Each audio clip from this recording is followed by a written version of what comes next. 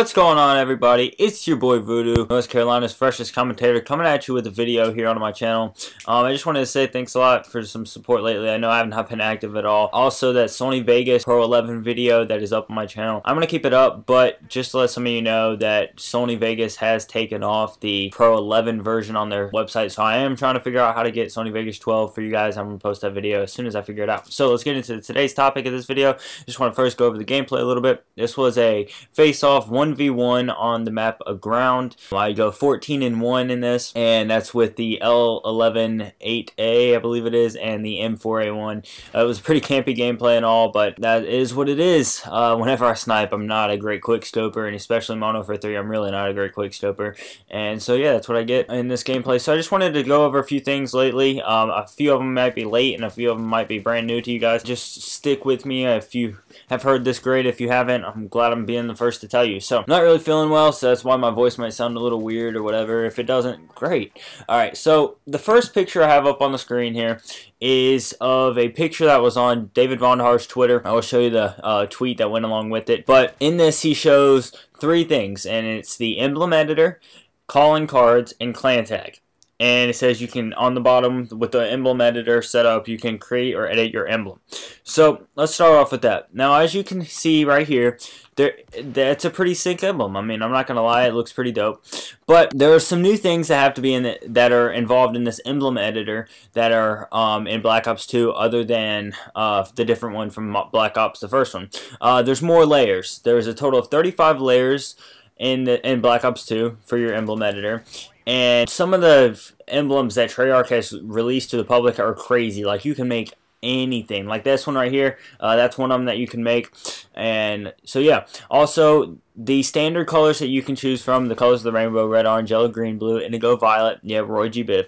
You can choose those. You can choose all the standard colors that were in Black Ops, the first one. But also now you can make it has the scale where you can make pretty much any color if you decide to do that. And also now they've added the background of your emblem to be transparent, and it could be pretty sick if you design it right. So that's pretty much all for the emblem editor that I have information. But I'm just going to speculate on the calling cards. Now, since I guess you can edit the emblem, can you edit some calling cards? Or I guess that might be just a place to choose your calling card. That would be pretty cool if you could edit your calling card, as that one looks pretty sick already. Just putting some things out there. Black Ops 2 is 22 days away, so I am going to be going to the midnight release. It's going to be pretty awesome. I'm going to get the game and put out as much content as I possibly can. I'm not going to work that day. I'm not going to school that day, so hopefully I can put out some good content for you guys. And also, that's the day I get my iPhone 5, so I will be doing an unboxing of that. And also, you have the choice to do a clan tag. Obviously, this has been in every multiplayer Call of Duty, I think even Modern Warfare, the first one. So moving right along here, the next picture that I have for you guys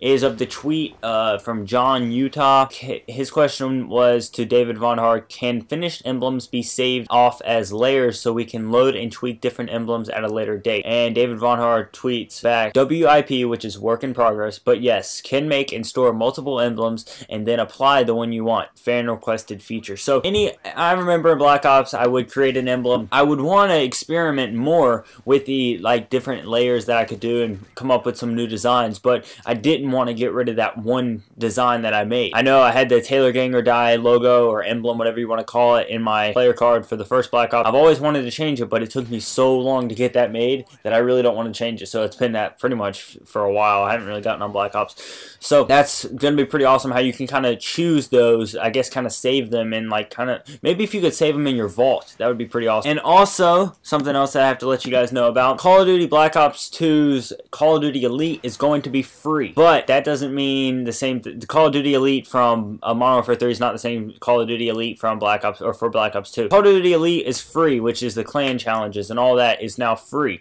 But the Call of Duty Black Ops 2 Season Pass, which is 4 DLC packs, is $50. Now, each one is going to be $12.